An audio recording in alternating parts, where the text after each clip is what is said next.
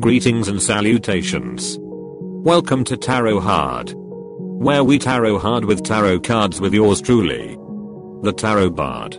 Today we are going to be doing a connection reading for the zodiac most likely to bring their private grievances to class and take it out on the students despite being a professional educator.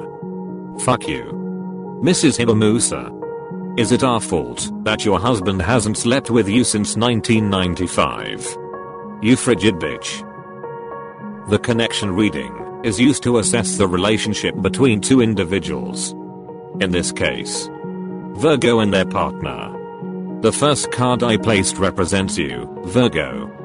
The one to your left is your challenge. The one to your right belongs to your partner. The card to their right is their challenge. The middle top card is the uniting force that will keep you together and sweep away all obstacles that may prevent you from achieving a full and trusting connection. Let's begin. Virgo. King of Cups. Diplomatic. Kind-hearted. This is a man whose affectionate side radiates warmth and draws others to him.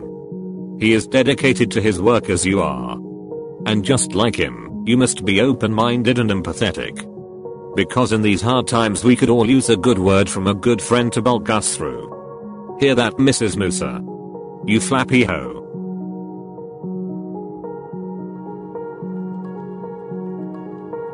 This next card signifies your challenge. 10 of Pentacles. Fulfillment.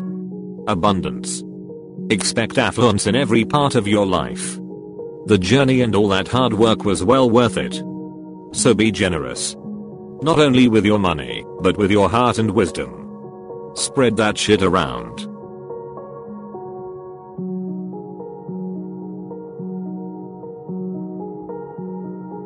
Now for your partner.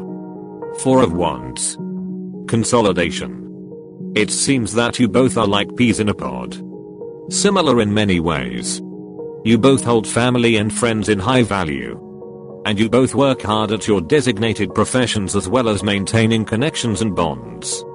I can see how you two get along. Now let's find out what their challenge is.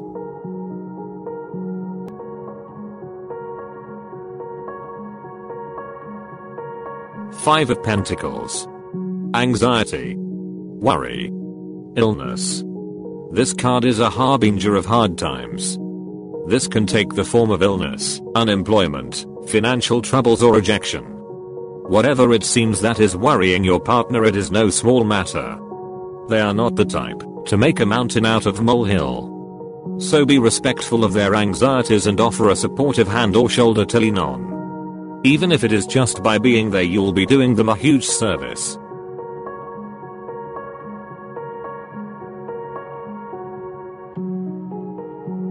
Finally, the uniting force that will keep this ship going. The Hermit. Solitude. Meditation. It's time to take a step back from day-to-day life and focus on the spiritual side of things. When you and your partner take some time away from the fray, you'll shake the dust from your eyes and find the wisdom that will guide you to true happiness.